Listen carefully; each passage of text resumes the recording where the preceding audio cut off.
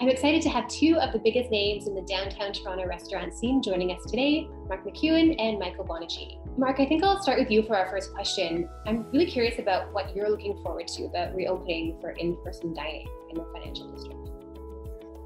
Well, we're very anxious to see our clients back in the restaurant and see the momentum and the vitality in the restaurants. We've put all the protocol in place to make that happen and to make people feel comfortable and at ease. So all we need is a green light and some encouragement, I think, from City Hall and all the big wigs and all the major companies downtown to encourage people to reoccupy their offices and get back to the downtown core. I think that's the one thing in the recipe that is missing is just people. And as soon as we get back to even a 75 percentile volume, there's a huge pent-up demand for being out in a restaurant. So we've experienced just tremendous business at Weimar with only the patio. So I'm anxious to see when it all comes back as to how it falls together. But we just want to see excitement back in the downtown core and see that momentum. When I first went in, I would look at the underground and it was like a trout stream with like a salmon spawn with people, up and down the hallways. And now it's like a bowling alley with no one in it. So we need to change that. We need to change that fast. And I can't wait to get it back. Very excited. Absolutely. I think that's in the works for sure. It's a little more time to rebuild, and I think we'll be seeing people back into the vibrant downtown that we know so well here. What about you, Michael? What are you looking forward to in terms of your restaurants?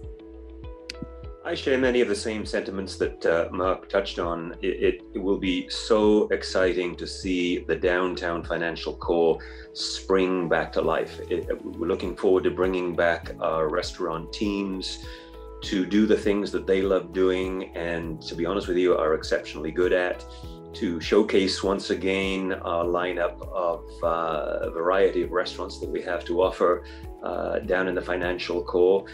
And as Mark mentioned, when you have a busy patio, and the patios have been busy since we've been allowed to open them, they add so much excitement, vibe, energy, and delight to any part of the city, and especially the downtown core, where we just want to spring back into life as soon as we possibly can.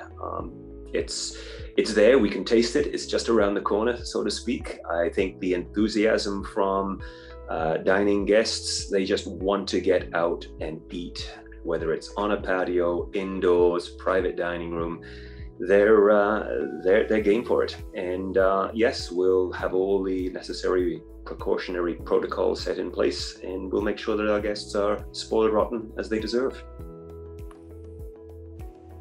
Yeah, absolutely. I think people are just exhausted by doing all the cooking themselves, right? All the work. It'll be so nice to have someone else treat them in that way. Good.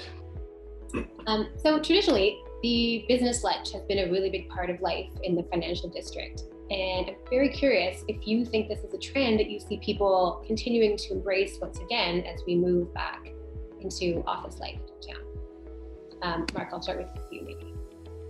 Well, I certainly hope so. I believe there's going to be a huge desire to be amongst one another again. I would think everybody's been on Zoom for the last year and a half. So I'm hoping there'll probably be smaller meetings, but we can space people out around the tables. And I think it's really essential that people get together, wear something other than their sweatsuit, and actually get out in public. So anybody that I speak to is so excited to start wearing a jacket again, a nice dress again, to get into the office, to go for lunch, to socialize. So I think all those things we took very much for granted. When they're stripped away, boy, oh boy. Absolutely. And Michael, what are your thoughts on that idea? The downtown lunch in the downtown financial core has been around forever. It is not going to go anywhere anytime soon, other than obviously during the COVID times. So the minute the restrictions are lifted, I can see people getting back into having those business lunches. It becomes a little bit of an extension of their office. It is an opportunity to chat, eat, enjoy the pleasures of being around friends, colleagues, your peers. And we need that interaction as human beings. We want to be shoulder to shoulder in there where the energy is vibrant and positive. And having these business lunches is very much a part of the downtown financial core scene and vibe. And without that, it would just feel a lot less like an exciting city. And Toronto is a very, very exciting city to be a part of. So eat lots and enjoy it, whether it's on the patio, indoors, in a private room. I say can't wait for the restrictions to be lifted, and we'll be back at it, taking care of our guests.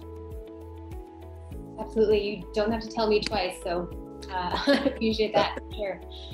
I'm very curious also whether you think the upscale dining experience will change post-pandemic. As we've seen, obviously, some restaurants have been pivoting a little bit in terms of offering meal kits and kind of pre-made pantry items and things like that. So, Michael, since I have you here, maybe I'll start with you. Do you think there are going to be any lasting changes as a result of the pandemic? That's a very interesting question. My gut instinct, the answer there is, again, no. I don't think it's going to change. If I take our restaurant in the downtown core that is considered one of our high-end jewels in the crown of Oliver and Bonacini, Canoe, it has suffered because there is no patio. It's up on the 54th floor. It's maybe a little more time consuming to get into the elevator as you're not allowed to have as many bodies in the elevator to take you up. But I think the desire to go out and eat is going to transcend whether you choose a very casual dining experience, a mid-range, or high-end. I think we've all been at home cooking ourselves, takeout, opening up takeout containers, doing our own dishes, trying to plan what the next meal is going to be, whether it's for the kids or your partner or the weekend up and coming. And it's fatiguing, it's tedious. So the idea of going out to dine, whether it's a high-end dining room, a mid-range dining room, it's just the pleasure of not having to plan and organize other than make a reservation, sit down, sit back, and enjoy the entire experience. The only downside is the individual who has to pick up the check at the end of it, especially if it's a McEwan restaurant. Oh, yeah. Okay. You know I'm teasing. Before I ever adjust prices, I always check yours. And vice versa. Indeed. Mark, what about you? Do you see any lasting changes on your end there? No, I think fine dining is going to have a renaissance. I think people, when they go out, they want to have a special evening. So our experience has been at one in Yorkville and Weimar that the most extravagant specials off the board are selling like hotcakes. So we've never sold so much caviar, lobster, spot prawns, the best of the best of the best. People are really spoiling themselves. So again, that just sort of speaks to the other issue that there's so much pent-up desire to get out of this rut we've been in for so long. And very few people are going to be ordering meal kits going forward, is my prediction. As restaurants open up, they're a bit tired of that. As Zoom meetings will calm down, and I believe sitting around a table will be exactly where people want to be. And it's going to be for us to make sure that they're comfortable and that the protocol is there and that we stay on it and people wear masks for a while and get vaccinated and do all the things you need to do to stay safe. And I think that's the path back. But our clients are ready for the fancy dinner, that's for sure. That's really interesting. I wouldn't have predicted that actually, but I'm glad to hear that. So lastly, Mark, since I have you here, I'll maybe direct this to you. What role do you see restaurants playing in sort of this social and cultural recovery from COVID-19? Oh, I think the restaurant industry is so woven into the fabric of Toronto. It's such a food town, always has been. So much of social conversation is based around talking about which restaurant you went to last week, and I heard this place was great, and I had the most amazing piece of fish at this restaurant. So people want to get back to that. And I think, sitting down and having conversations over food and having a bit of wine and talking politics, and there's lots to talk about in politics these days. I think that is the social fabric of Toronto. So I'm very confident that it's going to bounce back, and it may even bounce back stronger. When I look at the average spend that we have experienced with people coming back to the patios, it's exceeded any spend that I've ever seen in the past. So there's just this massive pent-up desire. It's like you can almost hear the rumbling of it happening. And now that people are we're getting vaccinations to the stage where it's really starting to make sense for us now. And double vaccinations, we're at 30%. So I'm assuming by end of summer, we can probably be at 60 and almost 100% vaccinated, except for the people that are choosing not to. Then we're back to normal. We're back to normal, and everybody's going to appreciate normal again. Everybody. Absolutely.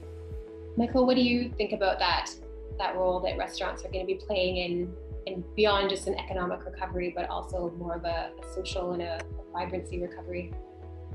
I think the role that restaurants have played in the past and will play when things ease and we can dine more freely will be a huge positive experience for anyone that decides to go out and dine. Everyone I speak to miss the most thing is dining out. So I think we're going to see a huge and ferocious return to dining out. I think that the idea of dining with friends, neighbors, work colleagues, sharing a table together, breaking bread together is a fundamental aspect of life that is so pleasurable and enjoyable. We want to be around interesting people that we love, people that we care about. We love to share stories, food, wine, and all of that is given through the experience of dining at a restaurant. It's that hospitality side of things. You pick up onto that, the energy and vibrance of what's going on, some great music, a wonderful backdrop of a dining room or a view. It just adds to the entire pleasure. Eating is something obviously that is important to all of us, but when you go out to a restaurant and get spoiled in every way possible, then I just think it adds to one's life's enjoyment. And we have missed that so much. So many people have missed it, that once it comes back, it's going to come roaring back. And I think it's going to be exciting times. And every chef, cook, server, bartender, host is eager to welcome the dining guests back and remind them of the good times that we had prior to COVID. So bring it on. Yeah, that's a fantastic note to end on. Thank you. I appreciate it.